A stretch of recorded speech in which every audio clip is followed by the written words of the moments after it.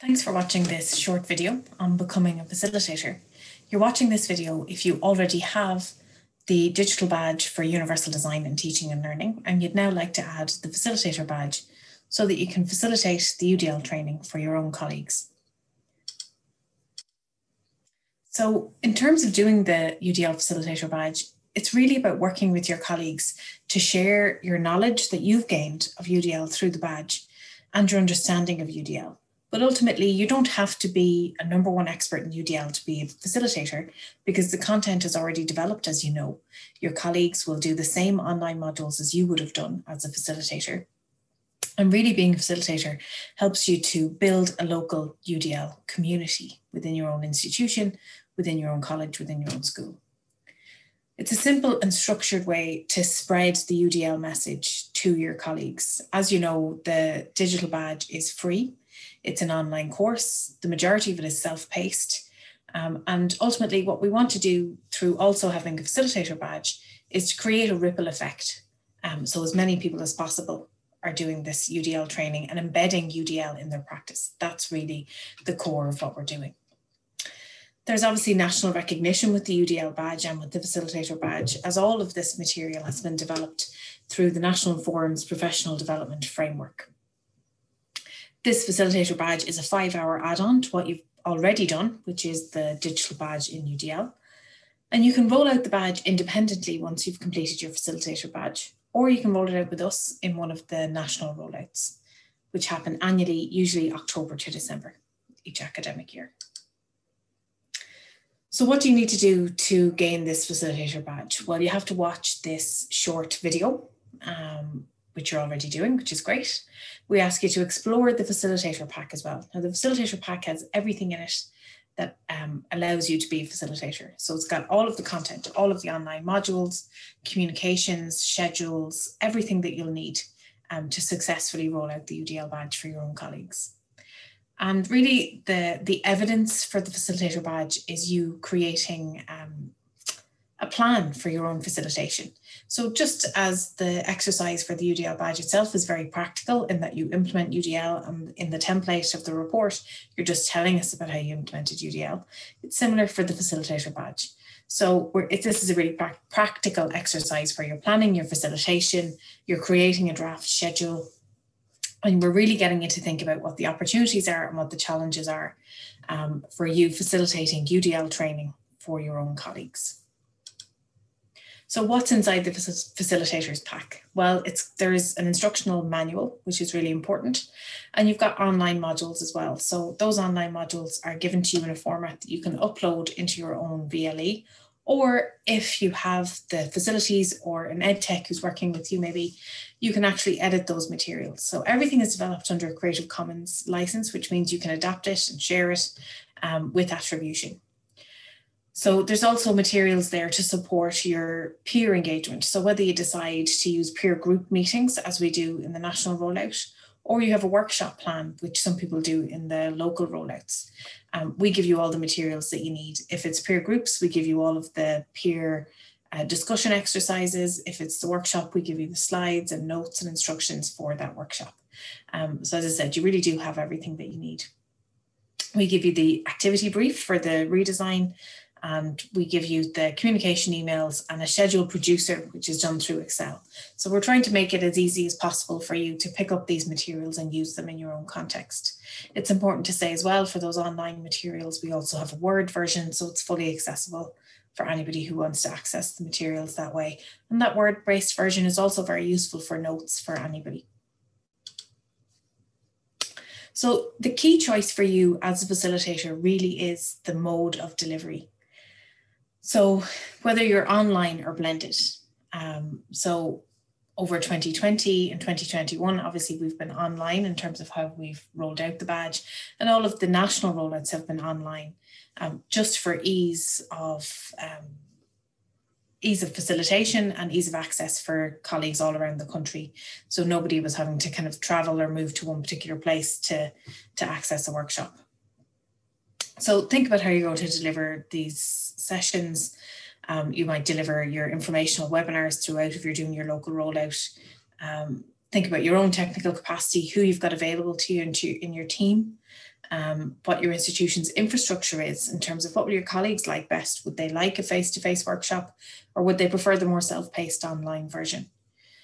So think about the type of institution you're in. So lots of campuses now are spread out geographically across large areas, in which case the online version may work better for you.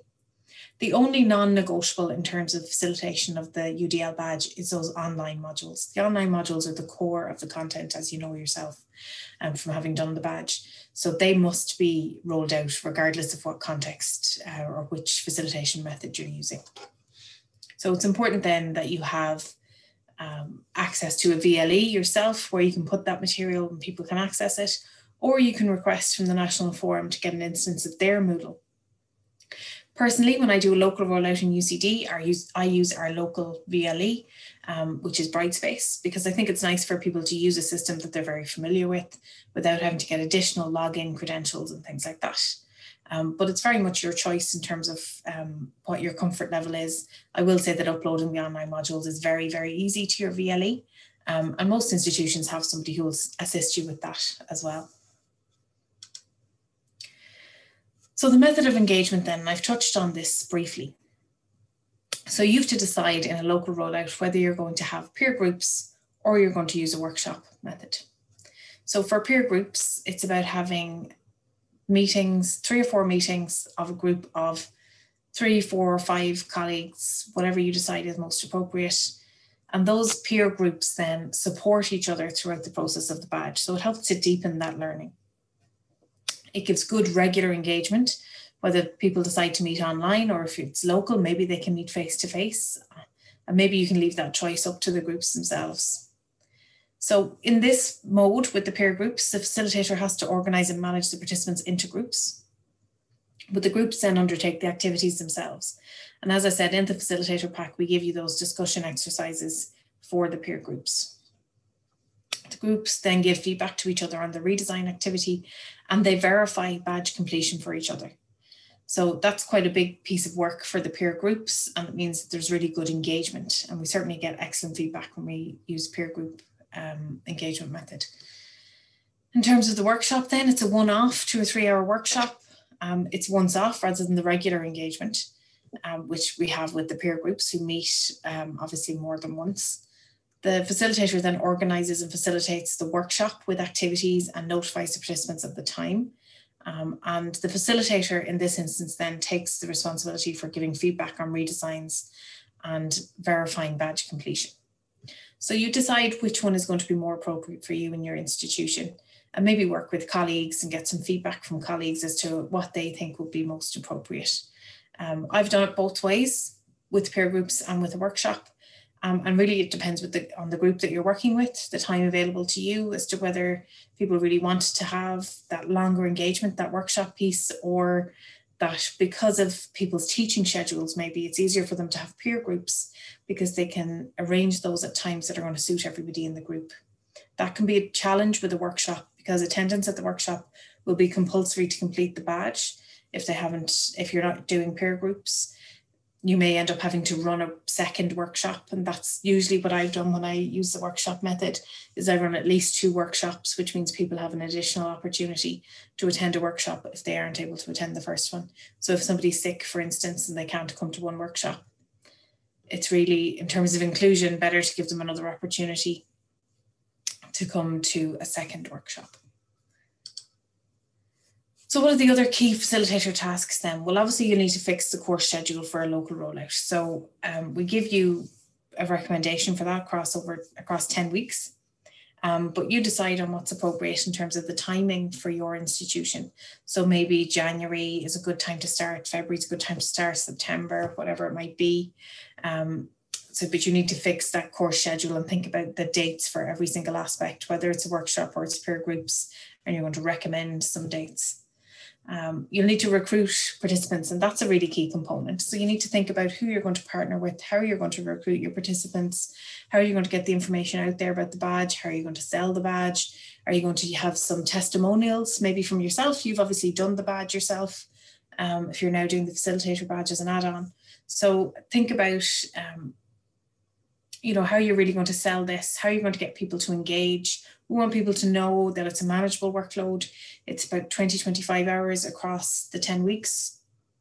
So it is manageable, and people need to understand, how it works, if it's self-paced and it can work for them. You'll need to think about the course administration and communication, so people will communicate with you quite frequently. And one thing to keep in mind with the peer group model is if somebody withdraws, will you need to then change groups or merge groups together? And certainly that's something we've come across quite a bit, particularly when we were rolling out the badge during lockdown, for example, and people were under a lot of pressure. So we did have some people who withdrew and ended up doing quite a bit of changes to groups, which is why we've now taken a decision to do larger groups for the next national rollout.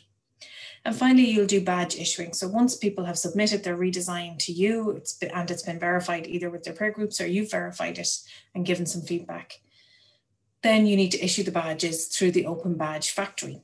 So you can get login details for the Open Badge Factory from Colin Lowry in the National Forum, and he'll be able to provide that for you, and then you can issue the badges. It's a very, very simple process. Once you log in, you'll click issue badge, you'll choose the badge, and you'll go through. You'll need to have your list of participants, name and email address, or even just email address, and you can upload that. You can use a template email, and you'll be able to see the emails that we've used previously actually to issue the badge in that system as well. So that's it for our video, a very short video on the Facilitator badge. So I will be in touch with you directly with some additional material. So that will include a link to the Facilitator's pack, as well as the template for your Facilitator activity. If you have any questions at all, as always, you can email me, lisa.padden@ucd.ie. I wish you luck with gaining your Facilitator badge. We're always delighted when people want to complete the Facilitator badge and spread the UDL message across their institutions. Thanks very much.